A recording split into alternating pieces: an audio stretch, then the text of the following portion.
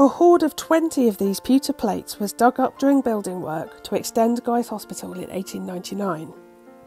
The area where they were discovered is thought to have been the graveyard of the old church of St Thomas's Hospital. The plates date to around 1500, and curiously they bear a crown and ostrich feather stamp, the mark of the Prince of Wales. This suggests that the dishes probably come from the household of Henry VII's eldest son, Prince Arthur. So why were these plates found on the hospital's site in Southwark? We can't be certain, but the quality of the pewter, their likely royal owner, and their location within the grounds of the medieval St Thomas's Hospital make it very possible that they were given to the hospital as a charitable donation. Run by the church, hospitals had their origins in providing hospitality for travellers and caring for the destitute.